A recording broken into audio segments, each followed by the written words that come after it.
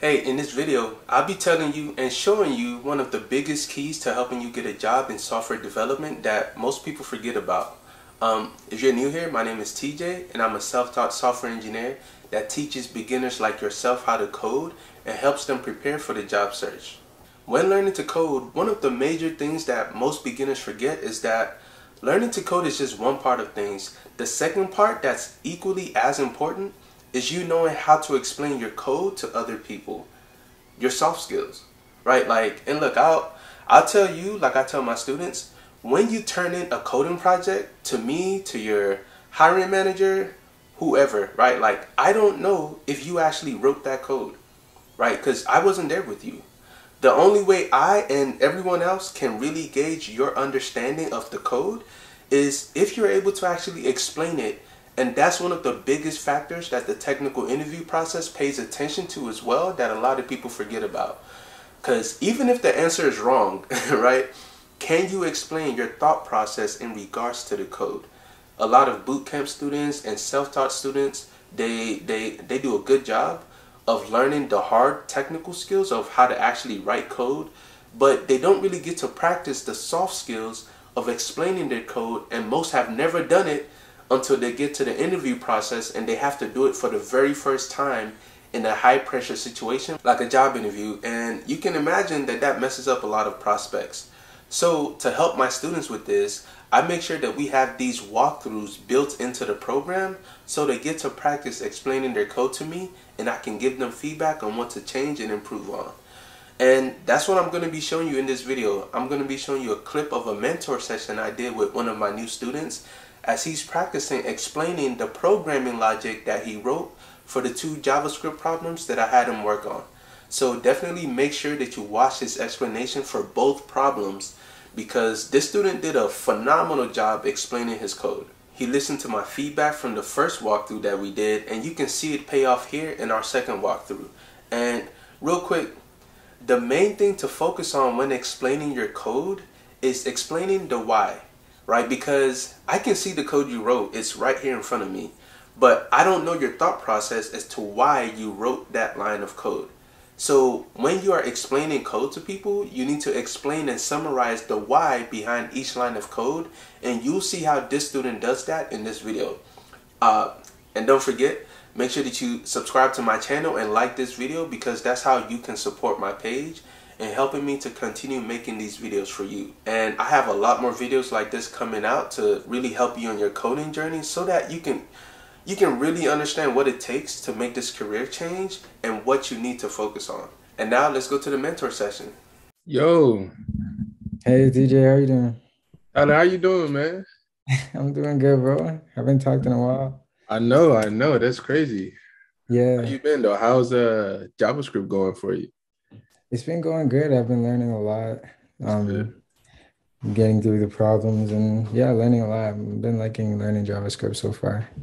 That's dope. That's dope, man. Yeah, definitely looking forward to you kind of like finishing these problems because you Mm, like do you feel like it's getting a bit easier to kind of think in terms of JavaScript? mhm. Yeah. And the more I've gone through these problems, like I've been learning like how JavaScript works and like how to use these methods to get what you want out of, Perfect, perfect. especially Yeah, in so the something you should do every now and then is to kind of like review the older problems if you aren't already doing that, just to try to like do them again now yeah.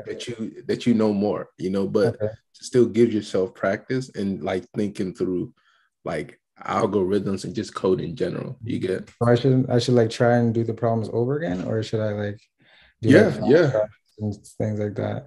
yeah, huh? Like flashcards, would those help in learning JavaScript?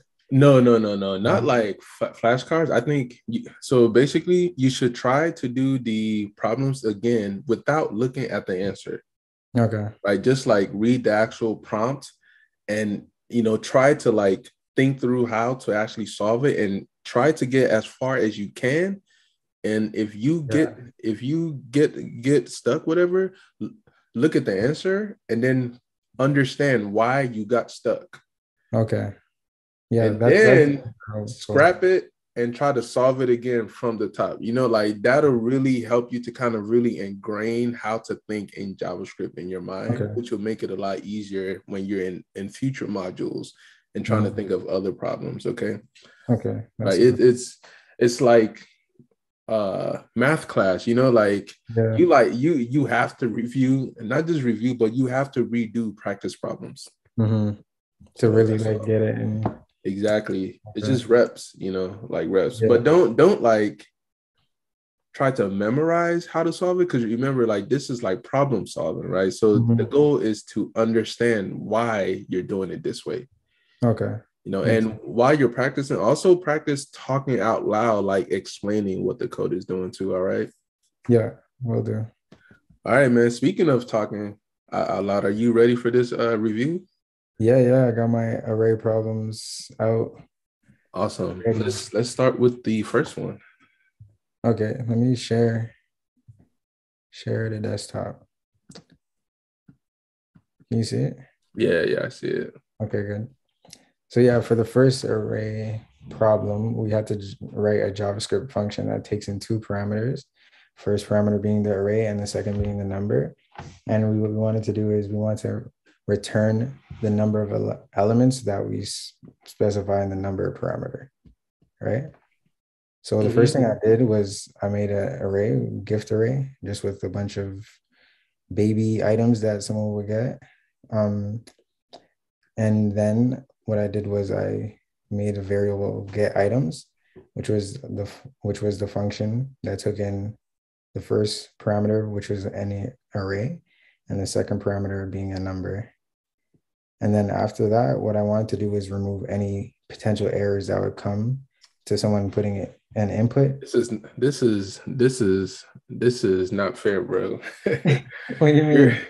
You're too good at this, bro. Yo, I'm I sitting took here like, oh, this last guy's session. doing this stuff perfectly. Like, what's going on? Am I really? Yeah, man. You like, you sound really comfortable. Yeah. Like, do you like feel that though? Yeah.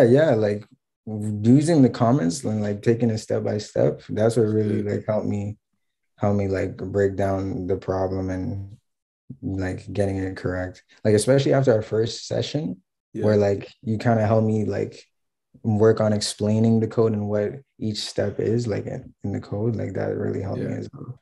Yeah, man. Like that, like you doing exactly what you just said and did will translate into the confidence that you feel right now, because that like confidence is coming from your understanding. Right. Okay. So yeah, man, good dude. We're done here. Let me see. Let me see how you did problem 4. Okay, the fourth one, which one was that? Oh, remove the duplicate items. Yeah. So yeah, this one you just want to remove any duplicates in the array. So I just made this array my numbers and had like a couple of duplicates numbers, like 2277, yeah. And then I just made the function called remove duplicates and put an array as a parameter.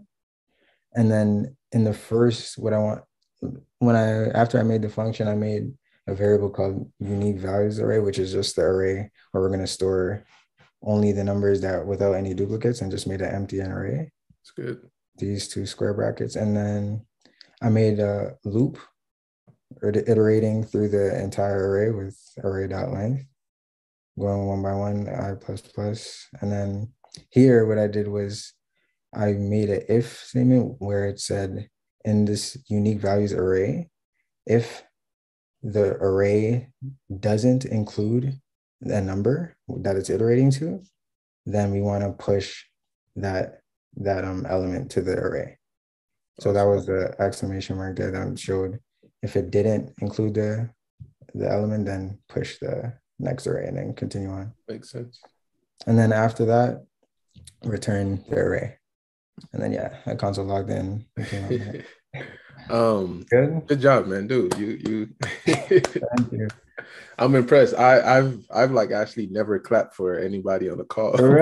Yeah, so good job, man. Because like you are explaining it in like a way where you are not just reading line by line, but you're like explaining the actual reasoning behind why you wrote that line of code. Yeah. So that's I think a fun challenge for you would be to try to explain a couple of these problems to your brother and see Or if someone doesn't understand it at all. yeah, and Okay. see if he can at least follow along in the code without having ever done JavaScript code at all. Okay. And that Yeah, would yeah. like show like the under like that I wrote it correctly. That would show that like I made it like understandable to someone else, even if they're not a programmer. Yeah, I mean that'll like, I mean, I think it'll help you to. So one, I think that he's going to be able to follow along. Okay. And Like I the way think I that wrote it. that is going to be a testament to how well you actually understand it. And also, he's going to have questions. Yeah. Right? Like he's going to have questions, and definitely encourage him to ask questions about, well, what does this do? How does this work? You get what I'm saying? Because then That's that'll now something I challenge noticed. you to Right. explain those things as well. Yeah. That's something that I actually noticed like really helps me learn things. Like when I'm explaining things to someone else and like teaching them certain concepts, that helps me cement the knowledge of like what it actually does, you know? Exactly. So yeah, I'm definitely gonna do that. Good job, man. Like I'm not even gonna press you anymore because I had all these problems. I was like, all right, I'm gonna hit him with this, and that. But as soon as you started that first one, I was like, is this guy been watching my videos and I've been my on them notes on these problems? What's going on?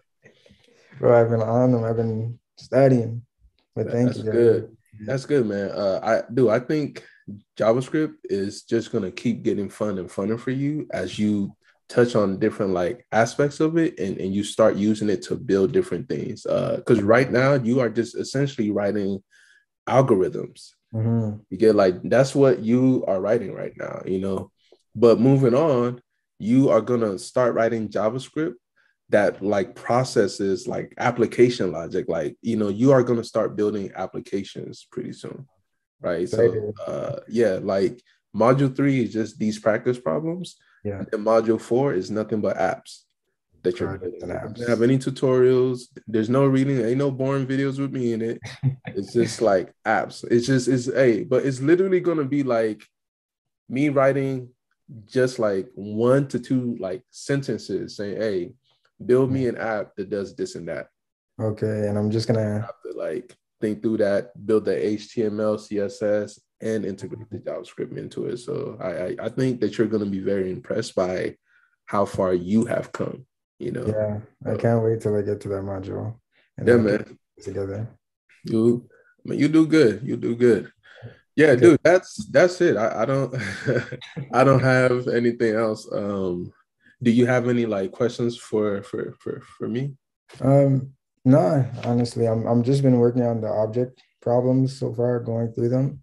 But once I get those done, I will schedule our next session. Hopefully I'm still good with things. But yeah, everything's good so far for arrays. All right, good. After the object stuff, I think so you know how you mentioned flashcards? Yeah. The place where flashcards would be very valuable for you. Do you remember early on in module 3 where there were different lessons where I was like array methods, string methods. You know, I basically listed out a bunch of methods that you need to know. Yeah, that's the type of stuff that you want to have on flashcards. Because then, you know, when you really start to like memorize that stuff, and when you're thinking of how to solve something, you're able to quickly refer to what method you can use. Okay. Yeah, that makes sense. The methods and like, yeah, methods are those main things, especially with the DOM problems. Like there's a lot of different methods for sure that I want to get in there. So really in terms of the DOM stuff, the main things that you are going to be doing kind of like the main thing almost like the same times. You are going to be grabbing an element from the DOM either by the ID, right? Like document get element by ID, right? Or class name. But most likely, more so than not, you're probably going to be using ID. So just make sure that you fully get that. Okay. And then you are likely going to be using JavaScript to just basically like update like the values. You know how you do dot inner HTML dot inner text, etc. You know, those kind of things. So it's just, you know, as you get more practice and experience, you kind of realize that even though you remember when you did the tutorial, it covered a whole lot of stuff, right? Yeah. But now you're doing these problems and you're kind of realizing like the stuff that you tend to use the most, right? Okay, yeah. And the more I do it, then I realize what I need to use the most. Exactly. So good job, man. Keep going, keep practicing.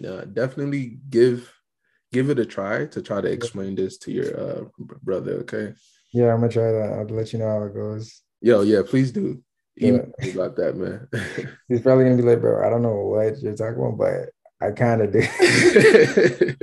But it's all good. All right, man. Yeah, we'll talk later. Okay. Yeah, man. Thank you again. Take care. Bet. All right, Tyler. Bye.